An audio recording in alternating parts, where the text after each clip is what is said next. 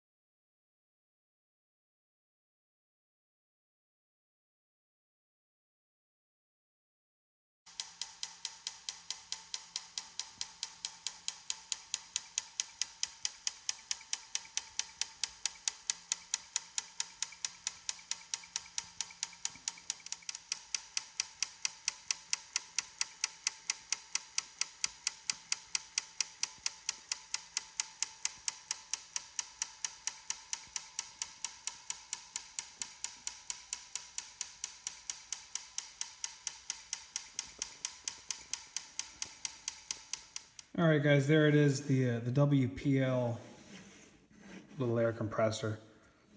Probably a 10th scale, maybe 14 scale if you wanted a larger looking compressor, or a small compressor, smaller compressor in a 110 scale. But anyway, there's my take on it. I was gonna weather it, but then decided I'll leave it nice and shiny and new looking. So I just put some 30 gauge electrical wire for the air hose. I found this little doodad in my parts box. So that's pretty much it, guys. Hope you enjoyed the video, and we'll see you guys in the next one.